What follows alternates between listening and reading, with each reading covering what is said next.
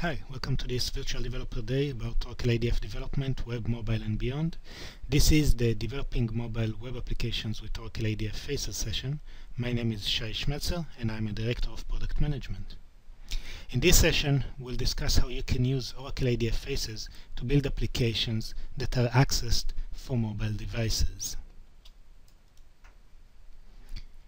In case we'll cover some of the future directions, I'm obliged to show you this message that basically says that we are not committing to any specific features in future versions. So in case you haven't noticed, we are in the midst of a revolution in terms of devices that are accessing our applications. Analysts predict that this year the number of tablets and smartphones that are being sold is going to outnumber the number of devices such as laptops and desktops. And this changes the way that applications are being accessed. More and more users are using those type of mobile devices to access your web applications. And the question is whether you and your applications are ready for this next wave of devices hitting your applications. Mobile and touch devices have specific challenges associated with them. They pose specific challenges for you as an application developer in terms of the different screen resolutions. Of course, most of the mobile devices have a lower resolution than the type of resolution users are getting on desktop machines. This also comes into effect in terms of the orientation capabilities of the page. For example, most of the mobile devices allow you to change the orientation of the display in the device between landscape and portrait. The limited real estate can be very challenging, especially when you're looking into mobile phones. The devices also come with a new way of interacting with the device, specifically touch gestures. No longer is mouse being used, and the keyboard is usually being displayed on the screen, again taking from the real estate that you previously had. The fact that you don't have a mouse, for example, limited the amount of use that you can do for things like right-click and exact click on specific points. You need your application to be aware of those limitations and adapt to this new type of interaction with the device. In addition, many of the new devices don't have the full technical capabilities of your desktop. For example, both the iPad and now Android devices no longer show Flash inside their browsers. So if your application was relying on Flash technology, you need to redesign your application or redevelop it, or basically have some way to display the same information in a new technical format. One of the common questions that people ask is, can I use the same user interface for multiple devices, or do I need to develop separate multiple user interfaces? So one thing to consider is that in many cases you can actually achieve a single user interface that would run on both tablets and desktops, because they are similar in terms of resolution. While desktop can reach a very high resolution, most of the tablets today will support the 1024 by 768 type of resolution that you have grown to expect from a regular desktop. So if you design your user interface to the tablet specification, the display on the desktop would be pretty good as well. Phones, however, are totally different. It's not just a matter of resolution and again the fact that the keyboard is usually overlaying the page. There's also the issue of network.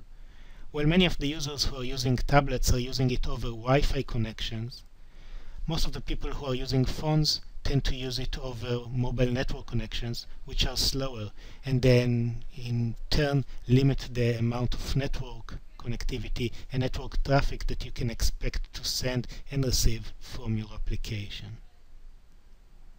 Because of those critical changes between phones and desktops, the conclusion is that you probably need to consider development of a separate user interface if you're targeting a phone. It's not just a matter of a different layout for your page, it's also the different user interaction. It's much harder to type on the keyboard that shows up on a phone compared to the keyboard that shows up on a tablet, for example. Therefore, on a user interface that is designed to phone, you want to minimize the amount of coding people need to do and allow them to do much more using selection from lists, drop-downs, and those type of interfaces. In this session, we'll talk about how you can use Oracle ADF Faces to develop for all of those devices.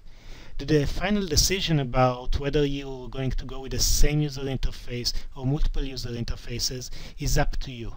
We're going to show you some of the technical implementation details about how you can use ADF Faces and target different devices. So first, what we want to cover is how you can use your existing Oracle ADF Faces application when accessed for mobile devices. And this is with no changes or very limited number of changes. What Oracle ADF provides you is protection from technology changes. Oracle ADF works at a higher level of abstractions. For example, when you're designing a user interface, you're using components, and you're not writing in a specific markup language for a user interface. These abstractions allow us to adapt the framework to new technologies. And in fact, Oracle ADF easily adapts to the new mobile challenges. Here are some of the features that can seamlessly transition your application from being used on a desktop environment to being used in a mobile touch environment. The first thing is touch gesture awareness of components. For example, think about the next challenge. You designed an Oracle ADF Faces application, and on one of the buttons you define a context menu that is invoked by right-clicking on the right mouse button. How is this going to translate and be activated in a world like an iPad where you don't have the mouse and you don't have the right-click option? Luckily for you, the ADF Faces components are now aware of the touch and hold gesture and are able to show a context menu for components if those are defined. Similar operations for touch support are now supporting things like drag and drop in your user interface even without a mouse. Another type of adaptation that Oracle ADF does for you is rendering in new technologies. If you're familiar with the Oracle ADF Faces data visualization component, many of those were using the Flash technology to show dynamic animation in visual components such as the graph as well as the hierarchy viewer. Now with the move to iPads and the lack of Flash support on those devices, we took care of it for you by having our chart components, for example, render using HTML5 technology. Similarly, the hierarchy viewer also renders using HTML technology, allowing you to continue using the same component, get the same type of functionality, but render it on new tablets. There are other components that adapt to the change in interaction patterns. For example, the ADF Faces table component, which on desktop has been using scroll bars for years, now also supports the concept of pagination. And in fact, when you run your application on a touch device, it would automatically switch to the pagination mode. This allows people to interact with the table without the use of scroll bars, which are frowned upon in touch environment. We also improved our skin. We created a new skin called Skyros, which is optimized and better suited for touch devices, mobile devices, and slower networks. Another type of adjustment that ADF Faces can do automatically for you is layout adjustment. While on desktop the common layout that you were using for your pages was stretch-based layout, in tablets, flow layout is much more common. So let's see how this comes into the picture. So for those of you who are not familiar with what a stretch layout is, here's an example. On the left side you see a page displayed in a browser on your desktop, and you can see the page and the content of the page stretches to fill out the full area of the browser. However, if we resize the browser, for example what you can see on the right side, and we make it a little bit shorter in height, automatically ADF Faces would add scroll bars that will allow you to scroll the parts that are hidden in the page. notice that the scroll bar is defined for specific areas of the page, so specific islands of information get a scroll bar associated with them. This, however, is not a common interaction pattern on touch devices. So here's the same page running on an iPad, and here you can see some of the adaptations that ADF Faces does in the page. For example, notice the table in the page. If you look in the tablets on the left, which is in landscape mode, the table now has pagination controls.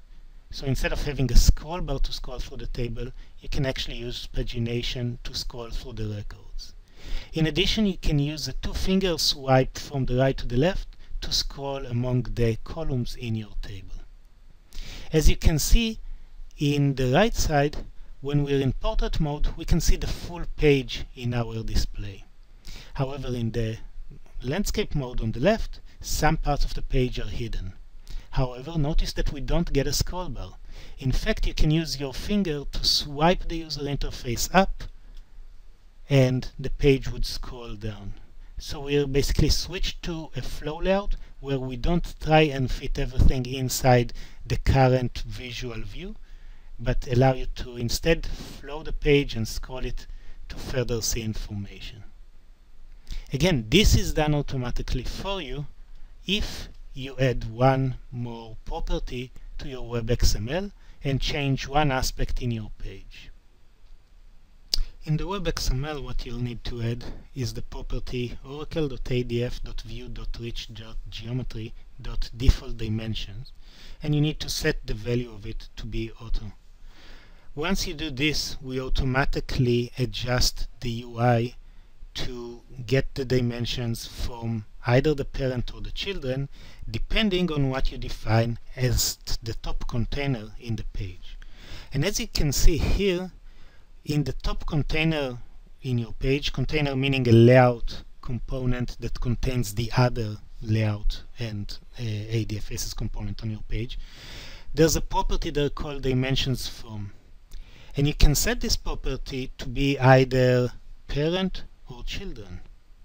And what you can see here is that by using an expression language that identify, for example, whether the device accessing you is a touch device or not, you can set this value to be parent or children, and then we'll cascade this definition to the rest of the components on your page. So by using this combination of the web XML as well as this dimension from property at the top container of your page, you're able to automatically get your page to flow even if it was defined as a stretch layout before that. So as you can see, ADF Faces makes it very easy to take your existing application as is and run it on touch devices. However, if you're now building new applications and you're aware of the future direction of devices accessing you, you might want to start considering designing your user interface to specifically target those devices and make sure that your application behaves in the best way possible on both desktops and touch and mobile devices. You do this by investing in smarter page layout design. What do we mean when we say smarter page layout design? So again, we're talking about a situation where you want to design the page for both mobile and desktop usage. So you want the single page that will serve both. And what we recommend now is that you start thinking tablet first design. So basically assume that tablets are going to be used to access your UI and design your user interface to behave in a very efficient way on tablets. The UI would then also function properly on desktops. You also need to start thinking about performance aspects of your application. So again, the amount of components on a page, the amount of interaction you're doing between the components and the server. You want to design your page in a way that avoids horizontal scrolling or any nested scroll bars, again using flow layout. Mobile design also puts a focus on reducing the noise in your application and creating very clean user interfaces that don't overload the user with too much information.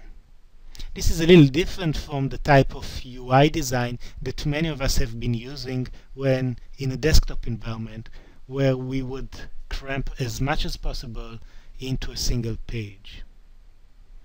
It's very important on a mobile device to ensure maximum readability. This is another reason that you don't want to overload the page with too much information.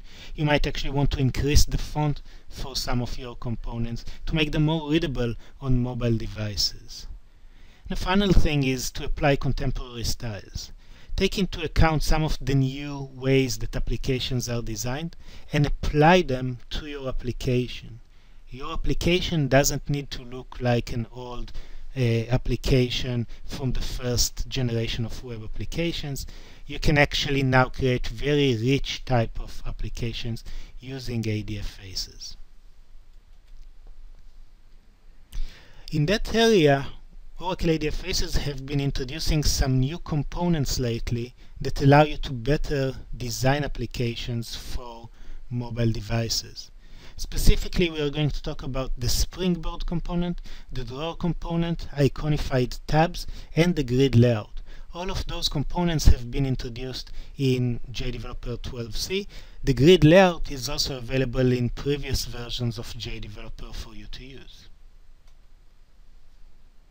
So the Springboard is a component that allows you to show a menu comprised of icons. So the component can be displayed either like you see on the left side of the screen, where you have multiple icons one next to the other in the center of the screen. And then when you click on it, the icons would animate and move to the top of the screen to create a bar that will allow people to then choose other options from the menu. Again, this is a nice animation, and it also provides a very touch-friendly way to navigate between features in your application.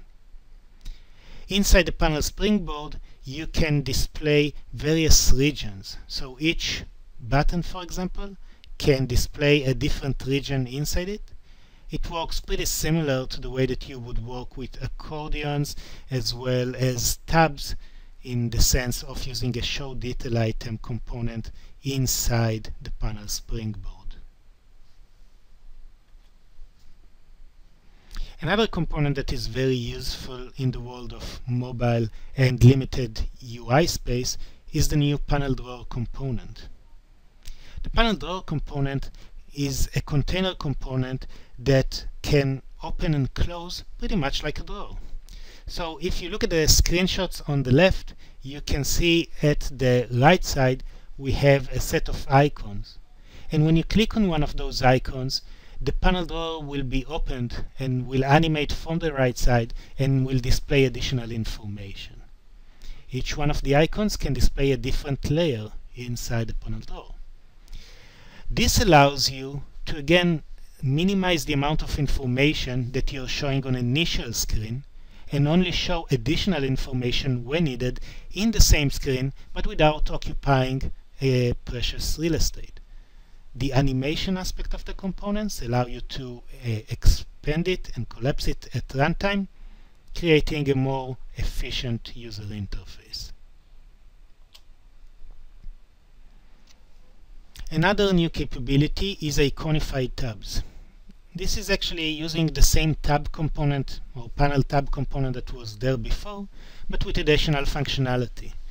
Now tabs can be also displayed on the left or the right side of the page, in addition to on the top or on the bottom, and they can also have icons displayed on them. Icons are easier to identify instead of reading text, which is the way that maybe you've used to display tabs with. So again, consider switching your UI design to using tabs that use icons and possibly showing it on the side instead of on the top. The panel grid layout is a key new layout component in Oracle ADF Faces. Again, this component has been around in JDeveloper 11.117, and it's also, of course, in JDeveloper 12c. And what this component allows you to do is to simplify the creation of flow-based layout. The component uses columns and rows to describe a grid layout for your page. This is very similar to the way that you would design regular HTML pages using HTML tables. Similarly here, you'll use rows and columns in each rows to define your page layout and divide your page into sections. It's very easy to design your page, maintain it, and to specify dimensions for each part of your grid. Notice, for example, in this picture that the page can be divided into grids with different sizes, both in terms of the width, height, and also subdivisions. Okay. You can basically, using the panel grid layout, allow for row and column spanning, and it replaces a lot of the nested layouts that you needed to use before. In addition, the panel grid layout uses CSS and div components to create a very efficient HTML page, again performing better in browsers compared to the previous stretch component. So, if you're using Oracle JDeveloper 12c and you're using some of our built-in quick layouts for pages, you might have noticed that those quick layouts have been updated to use panel grid layout in many places. In addition, of course, you can use the panel grid layout in your own applications to create your own user interfaces and have a more efficient and more easy way to define your page structure. Panel grid layout is very predictable in terms of the type of user interface it creates, and in addition it also provides you with error messaging in case you define some invalid way of defining a page layout. For example, here's an error message that you might get from the panel grid layout if you did something like specifying a fixed width for a column and in addition specifying a column span. This is basically a conflicting message to the panel grid layout in terms of how it should behave, and it will notify you that and show you that in the console when you run your application inside JDeveloper. Let's look at an example of how you would do a page layout for a mobile generation of application. So again, we're applying here the concept of tablet-first page design. So we're designing our page to fit nicely inside a landscape orientation tablet. So we're assuming that the tablet can show a 1024 pixel type of user interface with a good resolution. We also know that the same resolution would be able to display on almost any desktop today. And if the resolution in the desktop environment is higher, we're going to display a nice background fill space image behind the content area. So the page wouldn't look empty, it would actually look nicer. When you switch your device to be in portrait mode, we're going to use a viewport meta tag to scale the display of the page. So the page would still show all the information, but it would be just a little smaller. In addition, note that we're using a flow layout, so content in the page can actually continue beyond the basic viewport that we have displayed in the tablet. And by using a scroll motion with our finger, we'll be able to scroll the page down and see additional information. One nice touch that you can do here is add a sticky footer at the bottom of the page to indicate when the page content is basically at the end. This way people would not try and scroll down if there isn't additional information. By having a footer to the page, they'll be able to recognize that this is the end of the page. In addition, what you want to do is ensure that there are no horizontal scrolling happening in your page. So design your page to actually have all the content fit in the specific resolution that you're using. Again, remember that the same page is probably not suitable for being used on phones. In a phone situation, what you might want to do is actually use the same application maybe, but redirect them to a different page that was specifically designed for a phone display. Remember some of the key concepts for a modernized look and feel for your user interface. You want an uncluttered user interface, a user interface that is very clean and provide a simple experience of interaction. Try and minimize the noise in your user interface. Create a user interface that is inviting for people to interact with, that is well integrated, and that has a contemporary look for the application.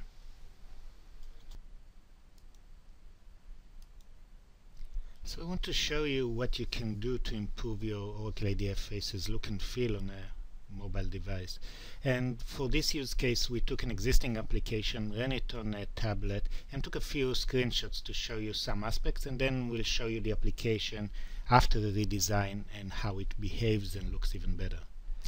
So in this example, you can see the application running in portrait mode on the iPad. Again, everything would work perfectly fine, but you can notice the empty white space here below here. Right. This is the application again in landscape mode. Again, it doesn't exactly fit into the screen. We have the flow, but we also have a lot of information on the page. For example, the table has a lot of columns, and you'll need to use a swipe motion in order to scroll them. This is another part of the application where we allow people to select, for example, something from a list. So we have the list component. You actually need to be exact and click on this little icon over here to expand the list. And then when you click the more info, you'll get a pop-up, and the pop-up has a lot of information on it. So again, remember those screenshots, and let's now see how we created a simpler mobile experience for the same application, same data, same backend, and just some tweaks that we did for the user interface. So this is an ADF Faces application. You can see it here in a browser, large resolution, an image that covers the extra area. And here it is inside our iPad. Note that in portrait mode, the image stretches to fill out the whole space, so you don't get left with open white space.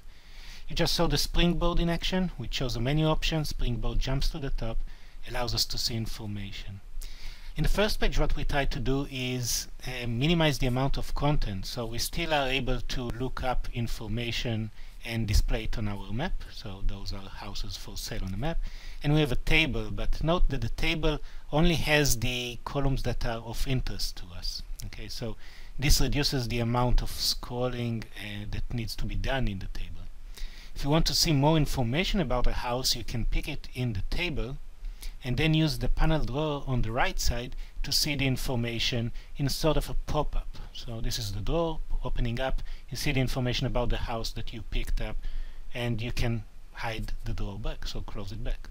Similarly, if you choose another house, you can see the information about that house. So this is again a smart way to organize content on the page, so the first page is not overloaded with information, but the information is still accessible in the context that you were working. Again, the table still behaves like before in terms of the ability to resize column, move columns. All of this is available for you with touch gestures on your iPad device. Let's go over to the second page in our application, and we'll do this by choosing the next option in our springboard.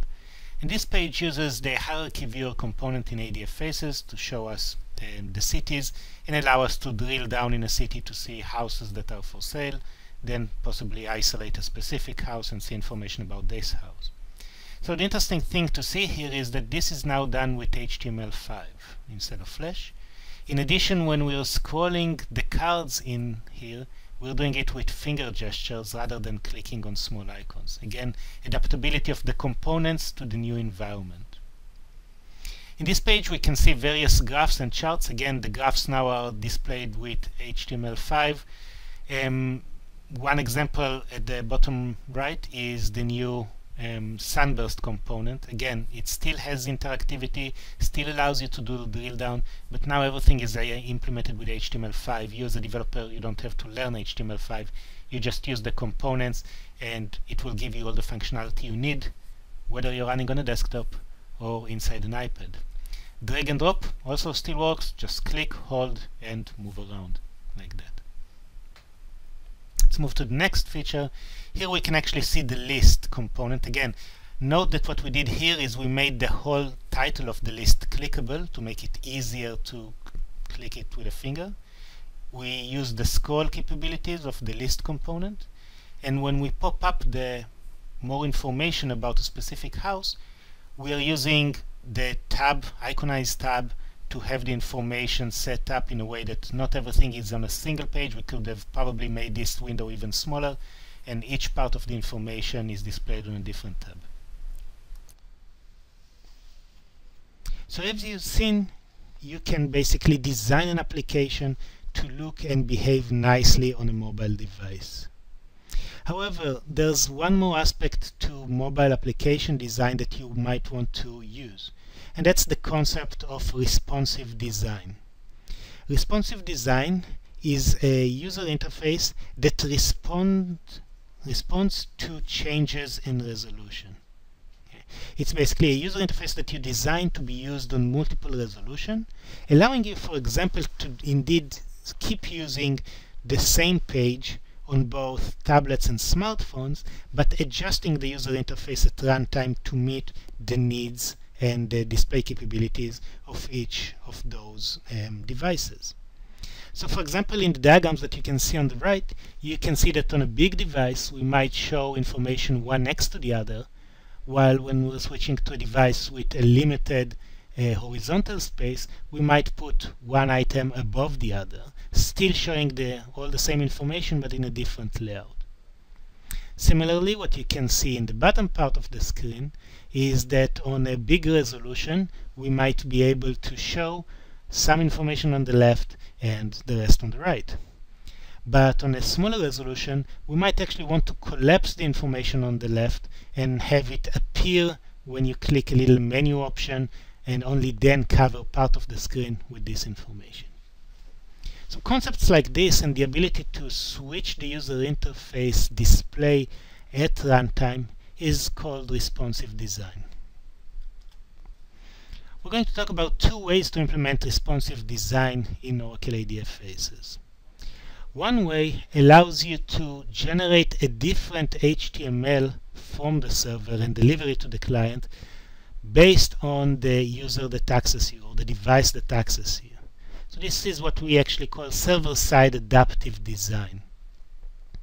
What you can do in your application is get information about the specific client accessing you, the agent that is accessing you, either directly from the request object or using JavaScript. JavaScript would allow you to get even deeper information beyond, for example, the type of touch device. JavaScript would allow you to get everything, including aspects like the resolution of the device accessing you. Once you get this information, you store it on the server, so part of your JSF engine, for example in a managed bin, and then you're going to use this information to influence the page that you deliver back to the client. Okay?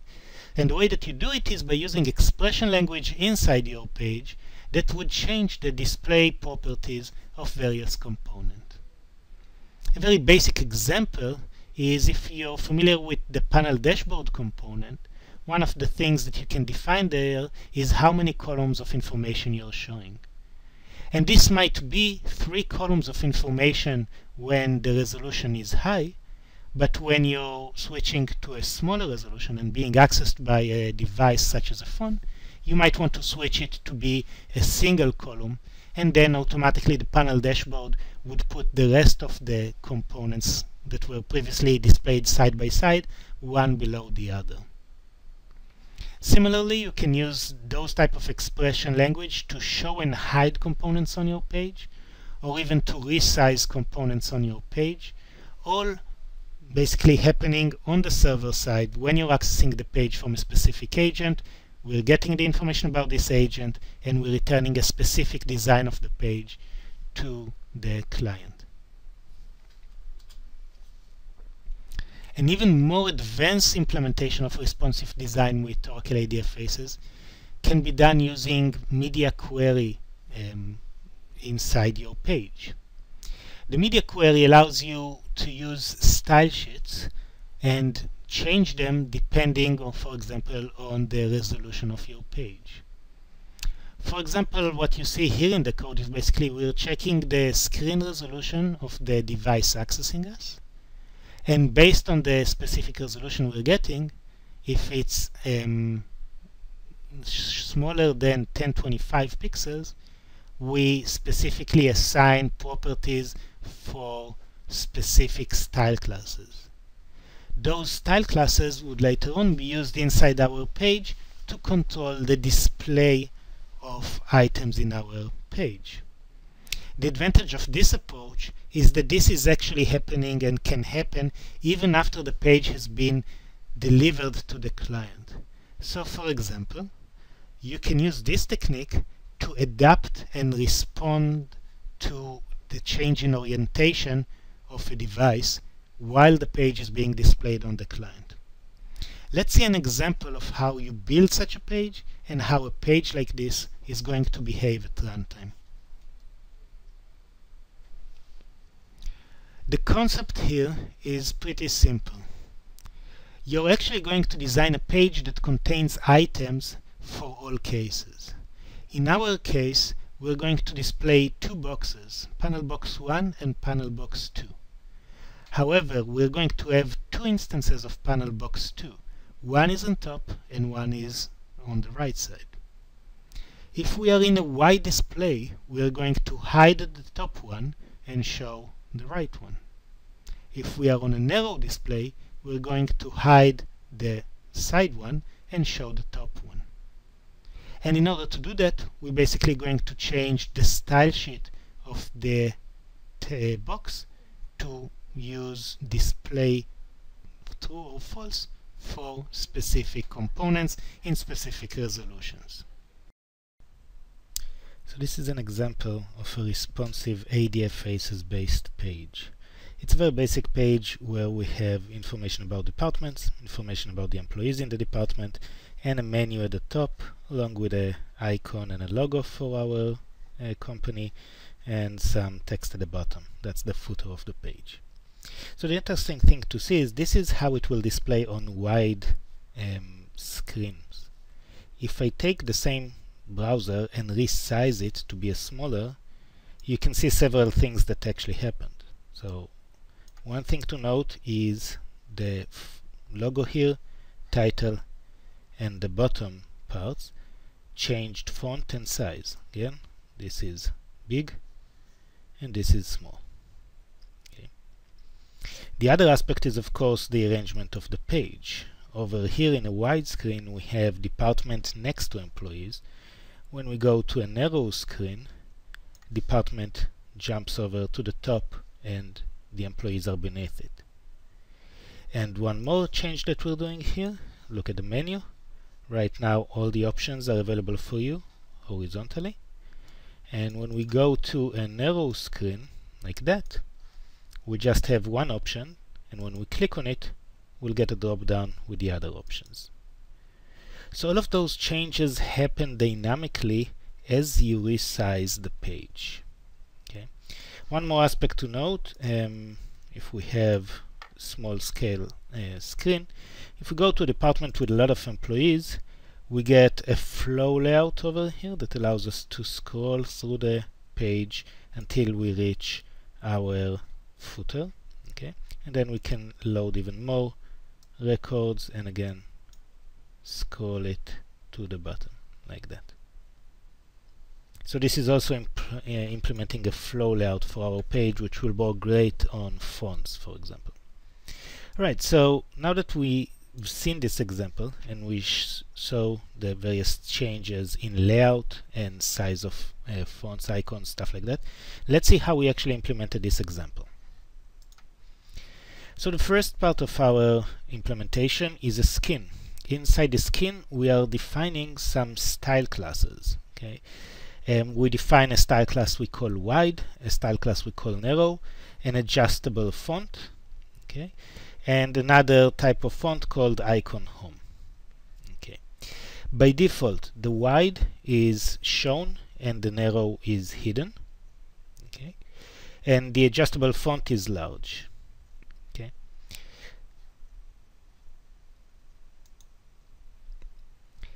In addition, this style class for another font is in 36 points.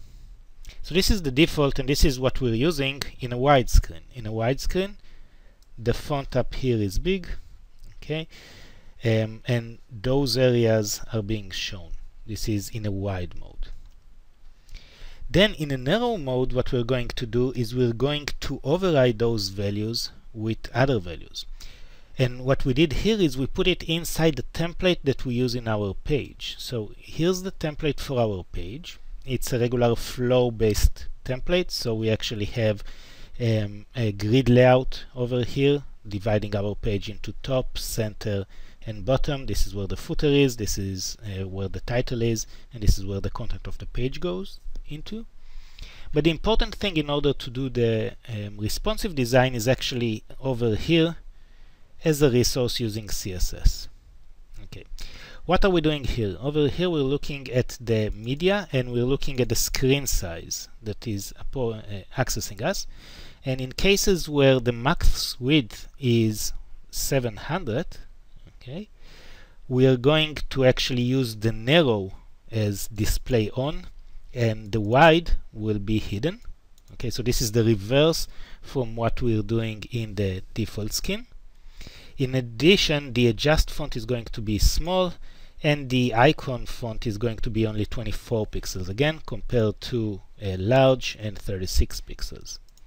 So we're basically saying in situations where the screen is narrower than 700, this is the implementation we're going to do. One more thing that we have here is a reference to a font, and this is a web font icon. Okay, this allows us to represent icons using fonts. Okay, and the font size is actually controlled from here. So all of this is inside our template, which means that we don't have to write it in each one of the pages in our application. Every page that inherits from this template is able to use this. Right now, those type of queries such as media and font face need to be at the page level. We're planning to add those as ability to edit directly in the skin level in future versions, and then you don't actually have to have it inside your page. It's in a central location inside the skin. So right now, in order to solve this central issue, I'm putting everything that controls the change inside a responsive template. Then in our actual page, we play with different sections of the page and whether we show or hide them by assigning them a specific style class of either narrow or wide. So for example, in our page, this is the menu. There are two ways to show the menu. One option is we show a navigation pane with all the options next to it. And this is what you see when we're in this mode, in the wide mode. So this is going to be displayed when wide is enabled. When we move the screen and resize it to be small, we switch to narrow. Okay? And in narrow, we're just showing one menu option with a show pop-up behavior on top of it, and that's basically this component with a pop-up. Okay? So this is the example of how we handle the menu. For the department location, again, we're actually defining the department box twice in our page. One time the department is actually defined at the top, so at this row, and then in the row below it, we again define the department over here. Okay? So we actually have it twice on the page, but we're only showing it once. If we are in a wide mode, we'll show it next to the information about employees, which is what we get in the next cell over here. Okay. And if we're in a narrow mode, this is going to be hidden because wide is going to say display none, and we're going to show it on top over here.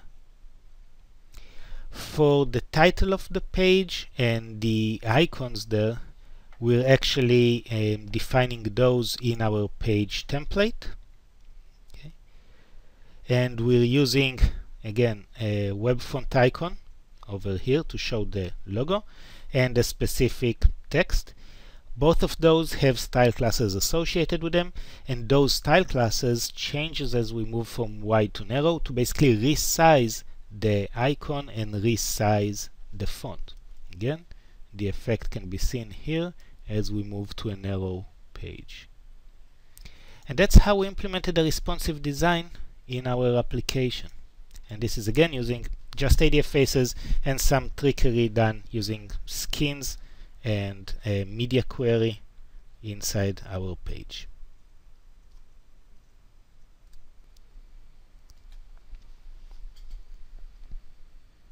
One more feature that Oracle ADF Faces enhanced in the latest versions is the aspect of skinning. Skinning in Oracle ADF Faces allows you to achieve a better user interface, a more modern user interface. The user experts at Oracle created a new skin called the Skyro skin. This skin has a more modern look and feel. It uses flat concepts similar to what you now see in iOS 7, for example. And beyond just the fact that it has a more modern look and feel, it also behaves and performs better. We eliminated the use of a lot of the images that were used in previous skins and replaced them with native CSS and div components instead. This creates a lighter, faster skin for your application that will perform better and will create less network traffic when accessed from mobile touch devices. The Skyro skin is available for you if you're using JDeveloper 11.1.1.7 or JDeveloper 12.